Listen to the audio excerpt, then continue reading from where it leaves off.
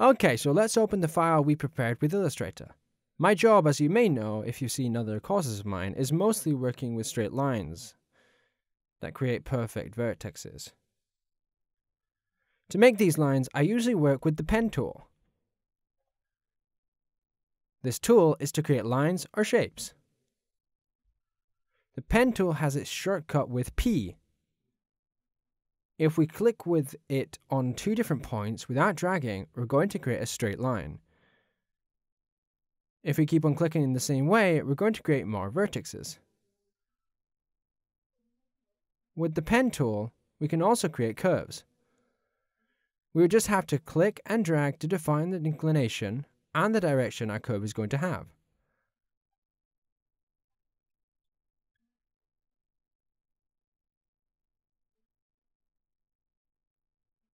To edit the curve or the anchor point, we can just use the direct selection tool with the keyboard shortcut A.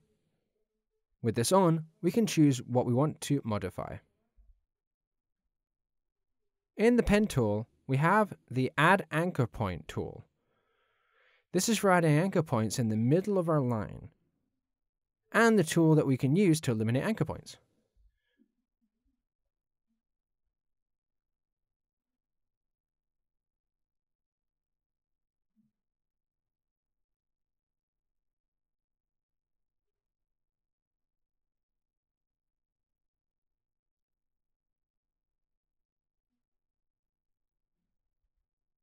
We can also find the anchor point tool.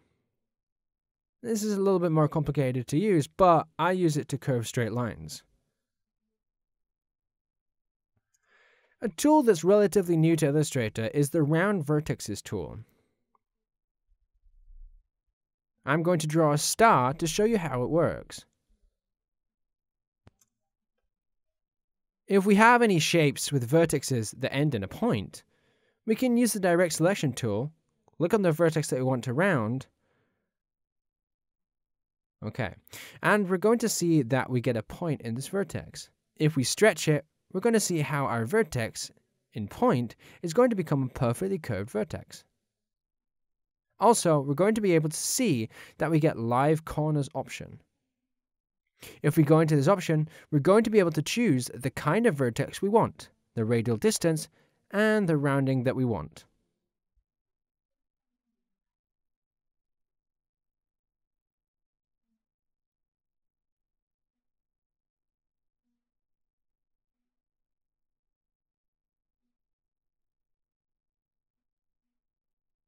Another option that's basic for me and my work is the line option.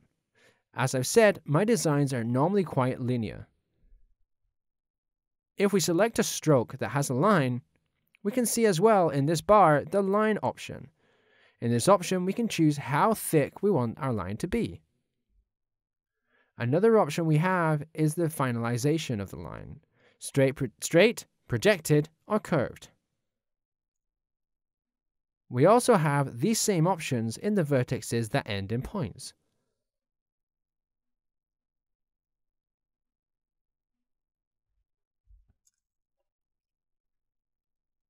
If we choose a closed stroke, we can select where the stroke is going to be in our figure. In, out, or in the middle. Also, we can choose if our line is going to have any dashes, the distance of these dashes, and the space between each dash.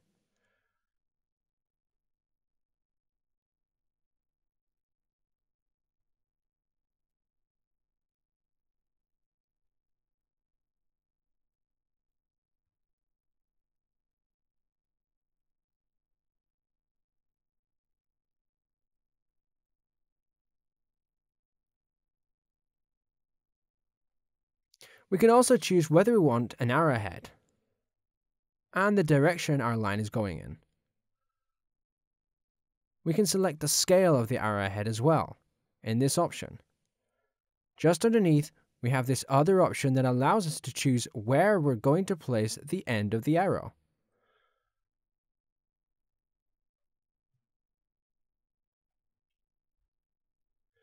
As you can see, to work on linear things with the pen tool, we have a lot of modifiable options. Like with most of Illustrator's tools.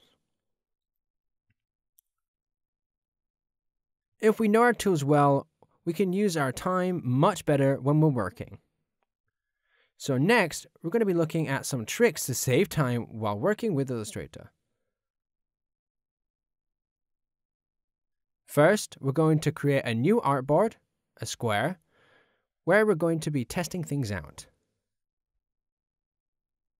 The first trick we're going to be working with is the simplest one.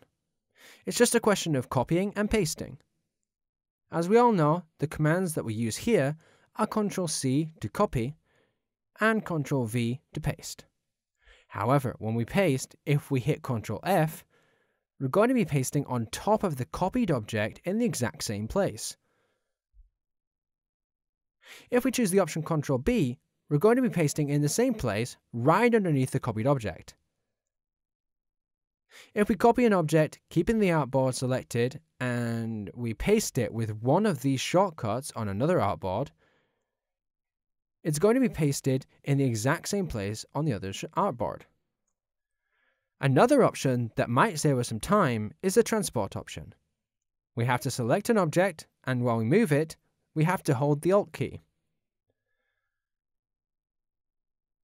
This is going to create an identical copy where we drop our work.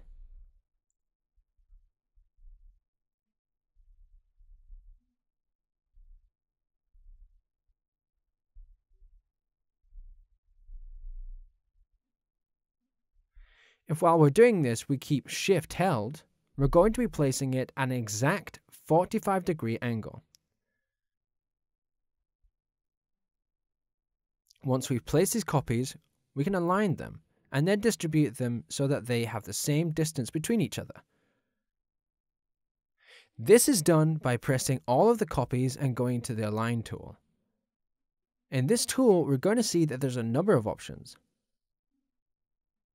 The first one we have to keep in mind is to align to the artboard or to our selected elements. If we choose the artboard, it's going to distribute our copies using our artboard as a reference. If we choose to align to the bottom, it's going to align them to the bottom of the artboard. If we choose the option to align to the selection, it's going to align everything to the selected elements. This way, if we choose the option to distribute to the bottom, it's going to do this to the object that is the lowest. If we choose the option to align to a key object, it's going to use the key object as a reference. You can select this by pressing on the key object with Alt, and then after selecting all of the elements. The align options are to the right, to the center, and to the left, regarding the axis. The distribution options have the vertical and horizontal axis of the document as references, but also the part of the object that it takes as reference. We're going to be able to see this with objects in different sizes.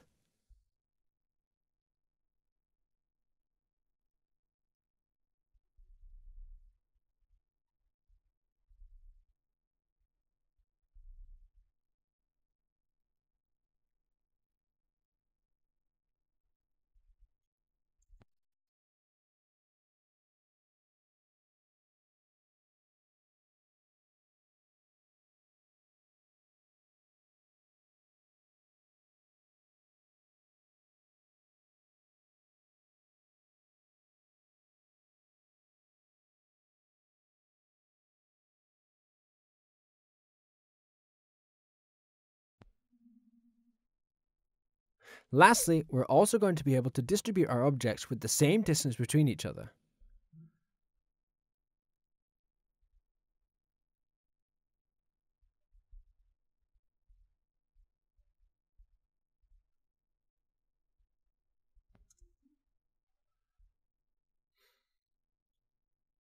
The next thing we're going to look at is the Blend tool. This allows us to blend objects within Illustrator. To do this, we can use the icon in the toolbar, or we can select both the objects we want to blend and go to Object, Blend.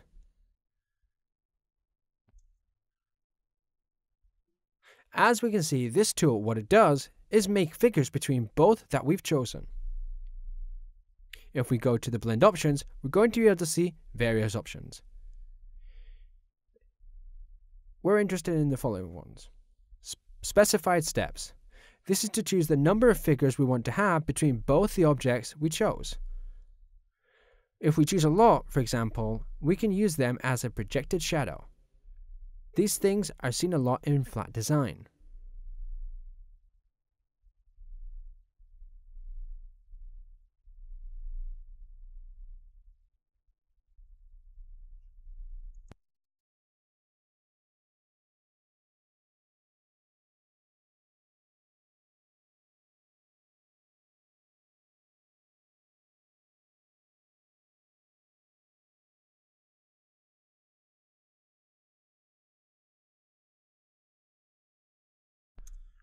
Specified distance. This is to choose the distance between the in-between copies.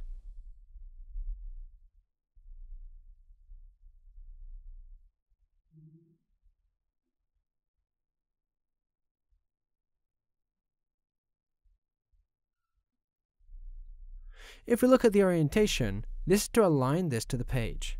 It orients the blend perpendicular to the horizontal axis of the page.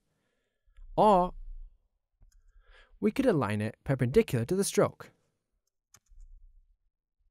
Blending is useful for if you wanted to make a projected shadow or to stroke on various objects through a guideline.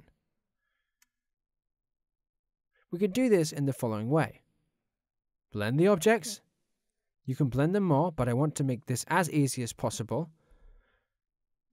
Now, the guideline that we made with the anchor point creation tool, we're going to transform it into a curve. We can see that the blend is repeated throughout the curve.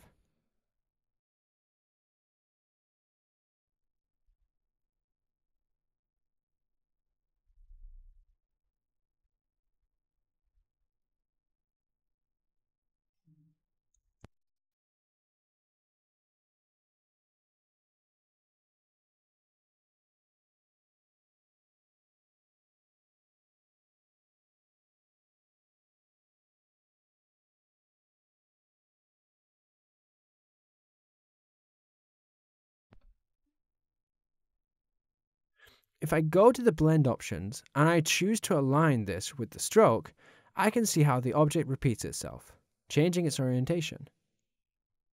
Other options we might see with the blend options is that we can change the object that comes out on top.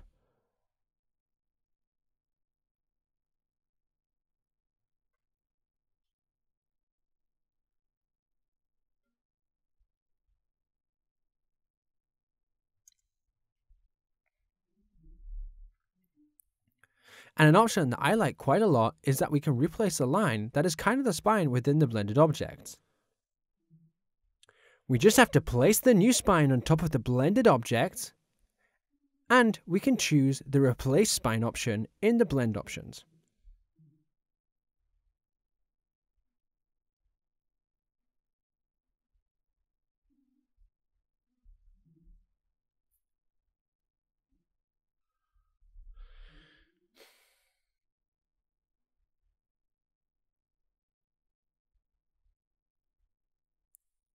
Lastly, when we have our objects blended and stuff, and we don't want to modify anything, we can expand the shape, or if we want to start again from scratch or eliminate the blend, we can release the blend.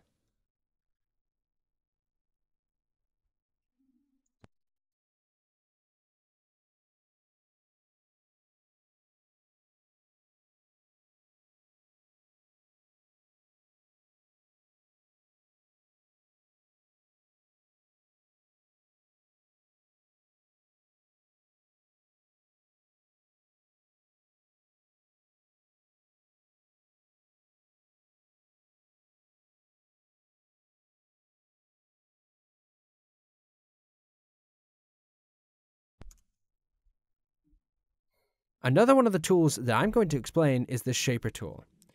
This tool is relatively new in Illustrator, and it lets us create shapes or eliminate parts of a shape. So that you can understand how it works, we're going to work on this circle with black lining and transparent fill. As we've explained before, we're going to blend with a copy of the same shape. The objective is that we get various parts of the circles that are overlapping with the one next to it. When we have this blend done, we're going to expand it. Let's select the Shaper tool and we're going to just doodle over the parts we want to erase in the overlapping parts. We're going to see how those lines disappear.